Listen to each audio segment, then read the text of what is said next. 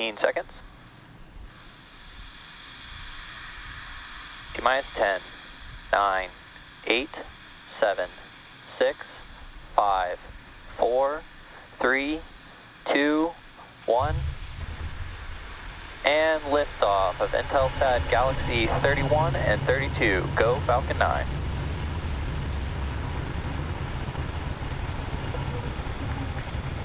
Vehicles pitching downrange. M1D chamber pressure nominal.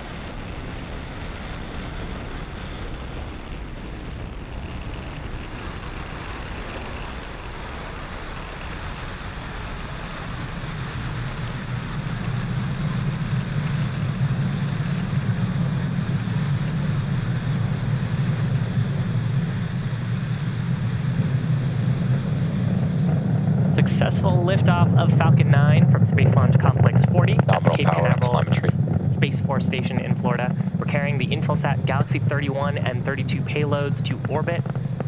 Now, we've just begun throttling down the Merlin 1D engines in preparation for maximum dynamic pressure. And we've also begun to tilt the engines. That's called gimbaling, and that's why we've begun to move horizontally away from the launch pad. That maneuver is called a gravity turn. Max Q. So call out there for max Q. That's the point of maximum aerodynamic pressure. Now, briefly going back to the gravity turn, we are still heading up. As you can see, the speed and altitude are increasing, but we're also heading away from the launch pad. And we do that because a rocket needs to go about 17,500 miles an hour horizontally in order to avoid being pulled back to planet Earth. So we'll keep speeding up the vehicle to get to orbit.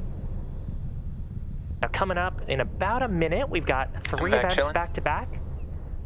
That is main engine cutoff, followed by stage separation, and then second engine start number 1. Main engine cutoff is where we'll shut down all 9 of the Merlin 1D engines on the first stage. That's in preparation for stage separation, where the first stage will push off the second stage, and then second engine start number 1, where we'll ignite the Merlin vacuum engine on the second stage. So again, MECO, main engine cutoff, followed by stage separation, and then SES-1. And gotta love those beautiful views. This is a view from the first stage camera looking down the body of the first stage towards planet Earth. You can see the Merlin 1D's plume expanding as the density gets less and less.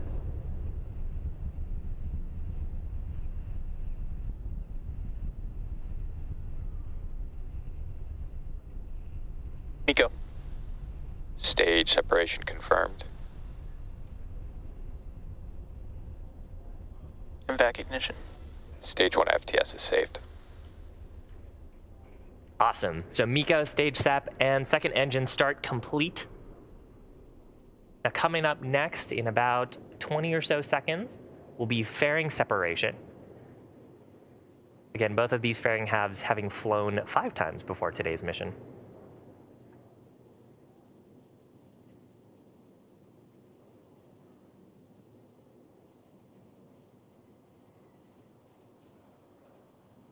And some great views of planet Earth behind the Merlin vacuum engine.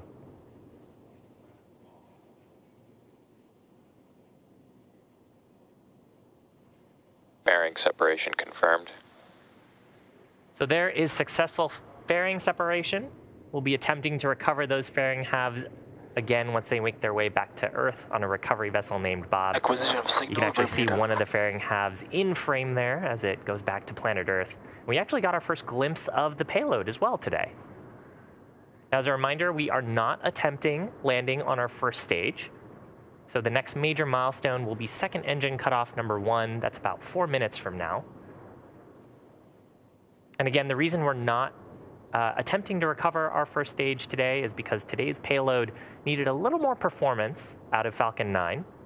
And so we had to use the propellants that we would normally use for the entry burn and landing burn to instead take the payload to orbit.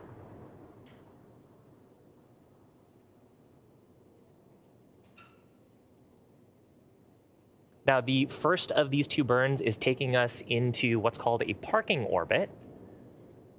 So that is a roughly circular orbit that we'll be going into before we take a second burn later on in today's broadcast.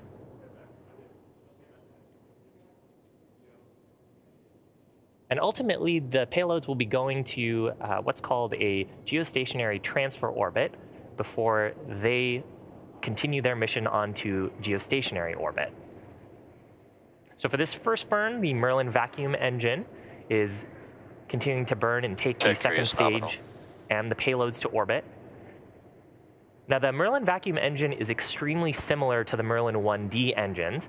It does feature more redundancy and a much larger expansion nozzle, and that allows us to maximize the efficiency of the burn in space. And the reason that that expansion nozzle makes the burn more efficient is because we're able to expand the gases further in the vacuum of space than we are on the ground. On the ground, we've got about 14 pounds per square inch of pressure from the atmosphere pushing down on us.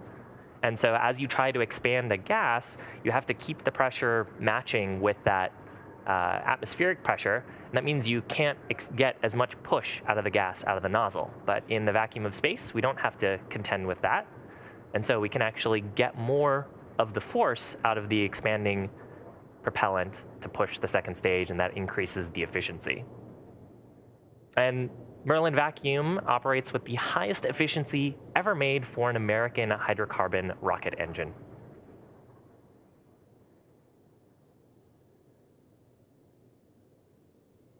Now, you may have noticed on the pad that the second stage looks very similar to the first stage. It doesn't just look similar, it has the same diameter, it uses the same metal composition in the tanks, the same computers, and the same propellants, and almost the same engine. And that allows us to use similar tooling, design techniques, and systems to build two rockets that are more reliable. Anything that we learn on the first stage often applies to the second stage and vice versa.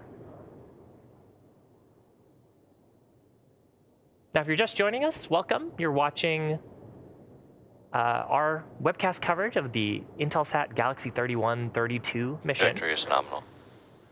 You've got a view of the second stage Merlin vacuum engine, along with planet Earth behind us.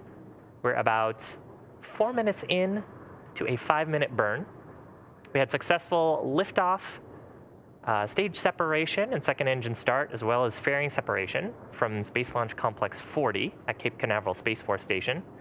And we didn't attempt to recover our first stage today, as we needed the propellants for additional performance to get our payloads to orbit. Now, we're currently awaiting second engine cutoff number 1, or SECO 1. That coming up in just about 20 seconds from now.